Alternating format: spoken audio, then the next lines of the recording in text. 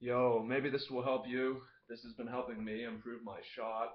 I've been out here in Spain, shooting on the feeble line. Feeble line is similar to the NBA line, so high school threes are out, and I've been adjusting nicely, and I'm really happy with where my shot is.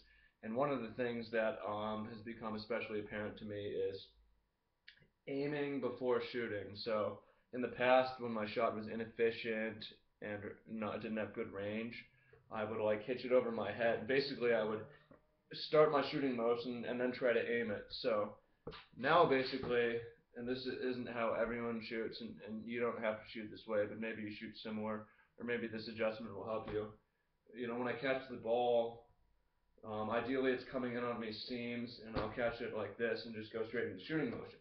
But a lot of the times, in order to complete the catch and not lose it, I'll catch it on the sides, right, or sandwich it so I have a good grip. But I need to get this offhand out of the way so that I can shoot at the basket, right? This hand is in the way. So I use something called a finger pivot with this finger, see, finger pivot, and then I release the fingers.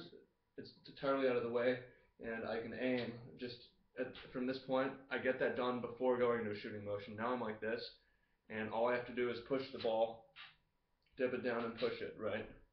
So as opposed to having the ball and then going into a shooting motion and then trying to make your adjustment or finger pivot or whatever. Get the ball, one finger pivot, and then shoot. So the idea is you aim before you shoot, so all you have to do is release.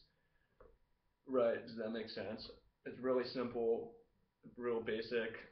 Maybe finger pivot's a new concept to you. Maybe you don't do it. Maybe you don't need to do it.